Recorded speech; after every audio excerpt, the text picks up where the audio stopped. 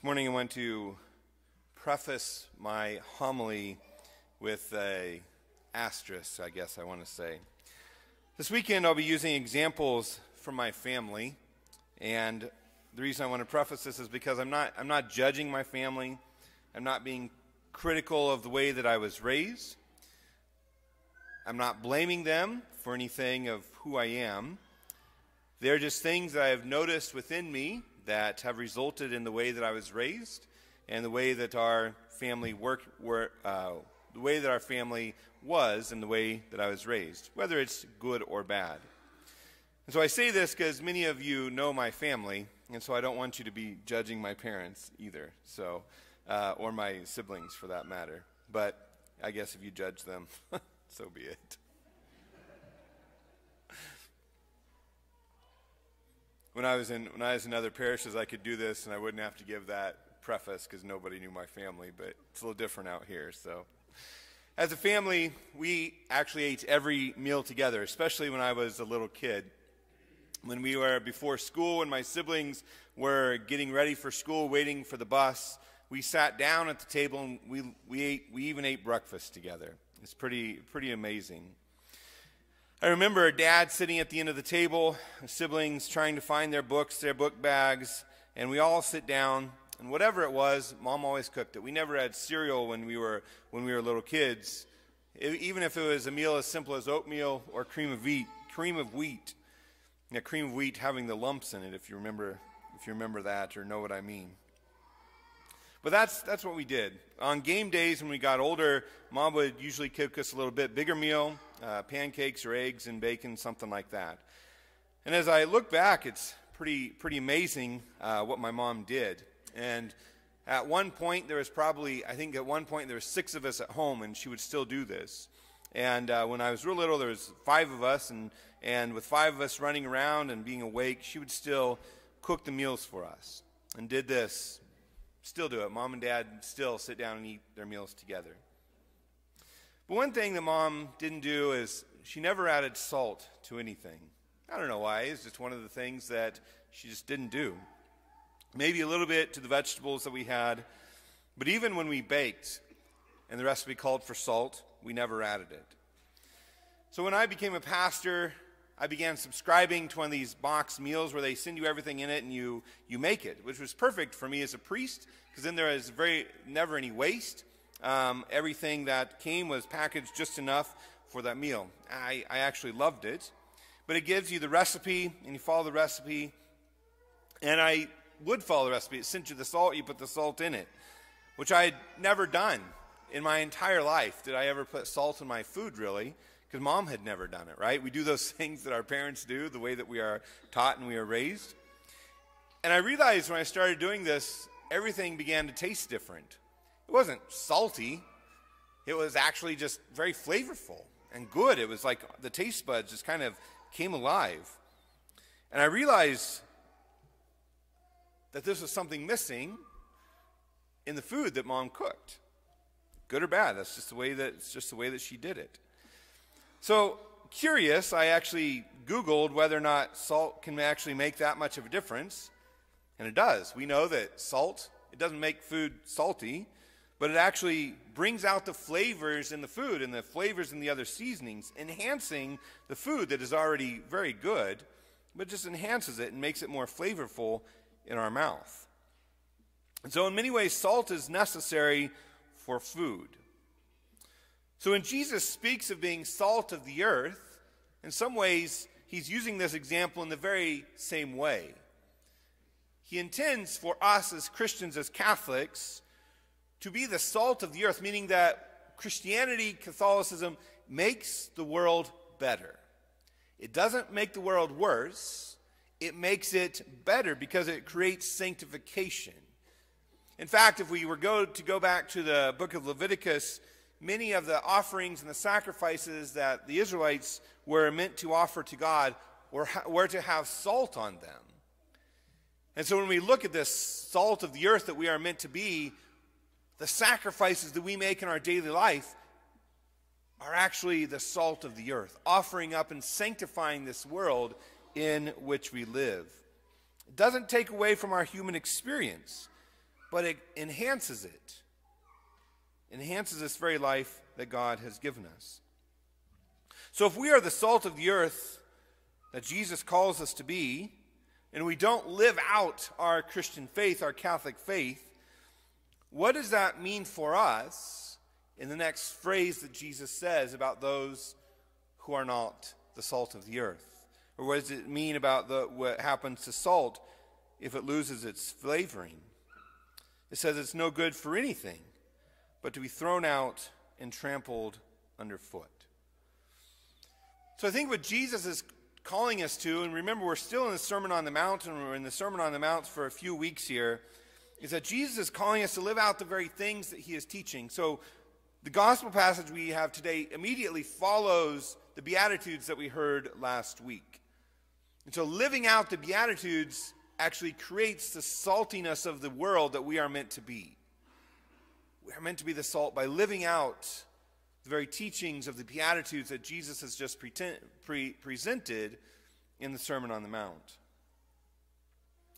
I'm currently reading and praying through a book called Be Transformed, The Healing Power of the Sacraments by Dr. Bob Schuchts.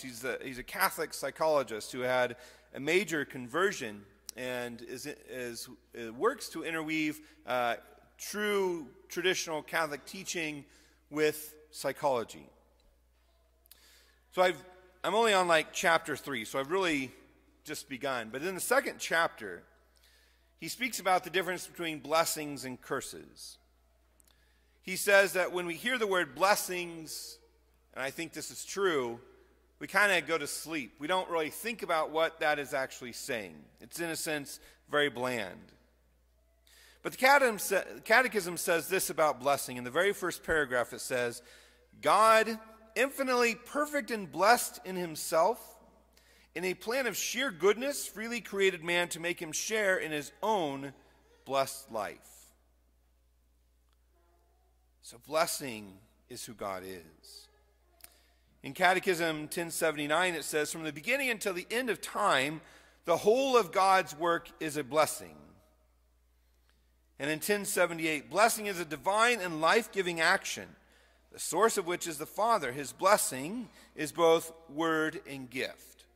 So in these three passages, these three paragraphs from the Catechism, we see first off that blessing originates in the Father, and the Father is eternal blessedness.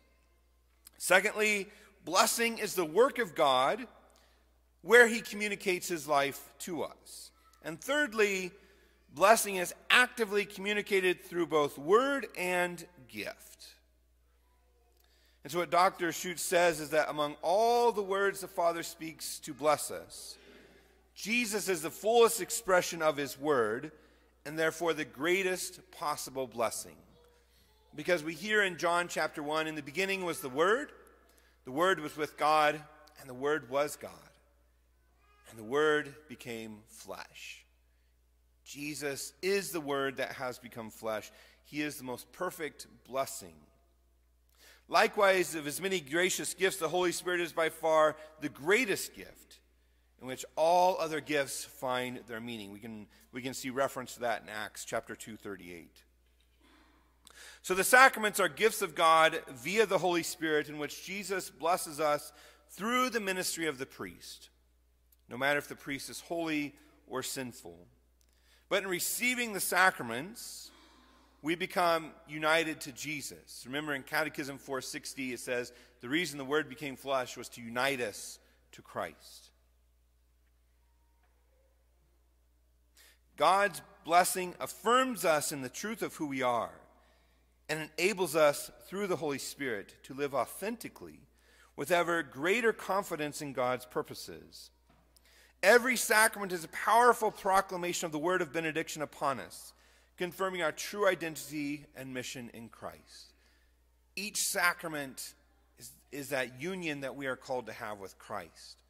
And so as we, in a sense, become another Christ through the sacraments, we are the blessing of God as well, as Jesus is the blessing, the most perfect blessing. Curses are the antithesis of blessing. They bring death and difficulty in place of life and goodness. Curses are deceptive and destructive words and actions that tear us down, weaken our resolve, and belittle us. They originate in the father of lies, but often come from the sins of others, who themselves have been infected by similar wounds and curses. We can see where the father of lies interweaves his curses in the midst of the sin of Adam and Eve. He puts in their heart seeds of doubt of the goodness of God. When what God says is, "You are my beloved, you are in my image and likeness, and you are one with me." These sinful words and actions can leave devastating and lasting effects upon our identity, while infesting our souls with debilitating lies of the evil one, sowing into our souls and bodies seeds of discord and discouragement. Over time, the evil one's curses can cause disease and eventually death. So when received into our spirit, these destructive words and actions have the power to form our identity in falsehood. We know that through the sacrament of baptism, the truth of that sacrament tells us you are loved. God says you are mine. And just like at Jesus' baptism, God comes down and says, "This is my beloved Son in whom I am well pleased." In a similar way, God does the same with us at our baptism. You are my beloved child. With you I am well pleased. But the evil spirit sows the lies within us that says that you are not loved. No one will ever love you. You are not good. We end up believing these lies about ourselves, God, and each other. And remember that God created us in the fourfold harmony, in harmony with God, harmony within ourselves, and harmony with each other, and harmony with all of creation. The lies destroy this harmony. Unlike blessings, which confirm our identity, give us life and health, the curses only serve to reinforce our false selves, stealing from us the joy and fulfillment that Jesus has promised us. Dr. Schutz says this became even more evident when he picked up a book at a friend's house. The book that he found at his friend's house was called The Hidden Message in Water by a Japanese scientist, Masaru Emoto. And the book is actually a New York Times bestseller. I'm going to quote a large chunk from this book because the way that he says it would be much better than the way that I could say it. So Dr. Emoto conducted his research to find out if words and thoughts have power in themselves to define reality. Speaking words of blessing and cursing into containers of water, he then froze the containers of water and then photographed them. It's kind of a strange experiment. Sounds strange. Yet Dr. Emoto had a purpose. He wanted to find out how spoken words could impact even the molecular structure in the water. And it could give insight into the effects and thoughts that words have on our health and well-being, since our bodies are made up of 70% water and our brains 80% water. So using a microscope, Emoto examined the molecular formation in the frozen water and then photographed them. The results were breathtaking and exactly what the Word of God tells us. Words spoken with conviction really do have a tremendous impact to bless and to curse. Words like happy, good, and love, spoken to the one container of water, produce beautiful and complex images full of light in this frozen water. Words like depressed, bad, and hate resulted in dark, dense, and ugly images when the molecular structures were closely examined. After conducting a similar study with cooked rice, Emoto found the blessed rice remained white after 30 days of receiving the words, "I love you," whereas the cursed rice became black and then decayed after 30 days of repeating the phrase, "You fool." Emoto also tested the power of prayer, and the results were equally amazing. Prayer is a primary means of calling upon God's blessing and has an even greater power to shape and define our reality. We know that in the spiritual life there is no neutral ground. We know that we are either progressing towards God or falling away from God. And what we see in this molecular structure of this water, seeing the color of the rice, we know that bodily, in many ways, we are even affected by words and actions. We know that it affects the soul. We know that it can tear the soul down or build the soul up. Now, I do have to say, when I did some research on the scientists, other scientists called it pseudoscience and kind of blasted him for kind of being a fool to even do research like this. And so, whether or not it's true, I don't know. But it's amazing what he found anyway. I think it can also go to say that what we listen to, whether it be on TV, whether it be in music, whether it be from other people, has a deep effect on us as well. And so it's necessary for us to really limit the kind of music that we listen to, or the kind of TV that we watch, or even the kind of speech that we hear from other people. So I was raised in a household in which praise and affirmation wasn't uttered very often. It was understood that everything was fine and you were good as long as you were not being corrected. As someone told me after the homily last night, they said in their household it was, everything is fine unless Dad told you to go get a stick. I mean, it was never stated this way in our family. It wasn't stated this way. This is kind of how I've experienced it, and as I've kind of gone into the depths of my heart, this is kind of what I've experienced and what I've seen. Like I said, this isn't judgment on my family by any means. It's just what I experienced. So to this day, when I hear affirmation or praise, I tend to brush it off and have a hard time believing it to be true. Or under my breath will say things like, but if you only really knew who I was, if you only really knew what I say in confession, if you really only knew my sins. But if I hear one complaint, one criticism, it will stick with me for weeks, maybe even months. And I'll worry about it and stress about it. Some of you maybe have these experiences as well, or different ones, that have not necessarily been salts in your life, but are actually wounds that affect you. The beautiful thing is that each of the sacraments is meant to be an opportunity in which we experience and hear and know that we are loved by God. And He loves us as we are. Our wounds, our dirt, and everything. We may have sin that needs to be confessed and worked out, but that's the point of confession. And confession is that place where we personally hear the words of God spoken through the priest to say, you are forgiven. The priest says, I forgive you. I absolve you. In the name of the Father, and of the Son, and of the Holy Spirit. But the priest is speaking in the person of Christ. The priest is Christ in that sacrament. And so it's God saying, I absolve you. We need to hear that. It's good for our soul. It's good for our bodies. We need to know that our sins are forgiven and that God loves us. Our identity is to be a child of God. We hear it from the moment of our baptism. We are His blessing because we are in Christ Jesus. He calls us His sons and daughters, as His sons and daughters, to be blessings to others, to be the salt and the light in their lives. If Dr. Emoto's study is legit, we literally can change people by speaking blessing into their life.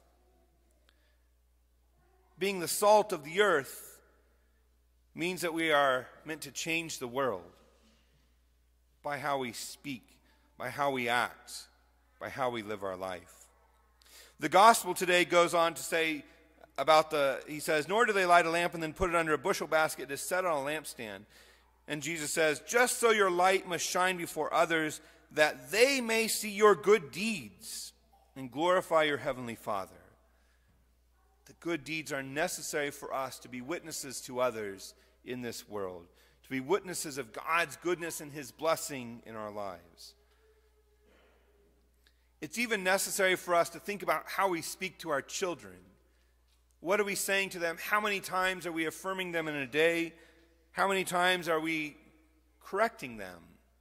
And correction is good. It is necessary. I'm not saying don't ever correct your children. But what I'm saying is that, are we only correcting them? We need to be affirming more than we correct. Or in the way that we correct, we also need to affirm. That's true love. To build one another up, to build them up in the kingdom of God. Because of what I've experienced growing up, I find myself doing the very same things that my parents did. That's how we are. We are imitators by nature. And so it's a huge challenge for me to overcome that, to be able to see someone and be able to affirm them for what they are doing. Because in my mind, it's, as long as everything's fine, I'll tell you if it isn't. God's grace works miracles in our lives if we let it. If we build up walls and we don't let that grace to work, that grace can't work. God's not going to kick down the door of our hearts. He's a gentleman. He will knock. And we can either leave that door shut or we can open it to allow that transformation to happen within us. If we allow that transformation to happen within us, that blessedness rules our lives. And that blessedness is then extended to those that we encounter in our life. And we become that child of God that we are intended to be. To not just receive the blessing, but to give it as God so desires that we do.